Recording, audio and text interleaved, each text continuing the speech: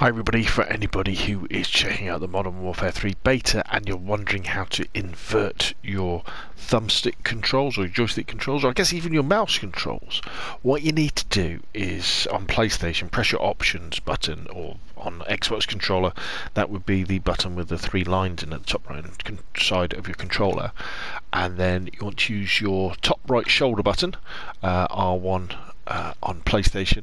I think it's called RB on Xbox, and then we go over to settings and we go down on our D-pad and we want to go to controller, and then you want to, in fact let me start at the top so you can see, so you start off at the top here and then you want to scroll down until you get to vertical aim access, and then on PlayStation you press square, on Xbox you press X, and there you'll see the option to change from standard to inverted, so you can keep looking where you want to and not in the sky or on the ground by mistake. Nice and easy.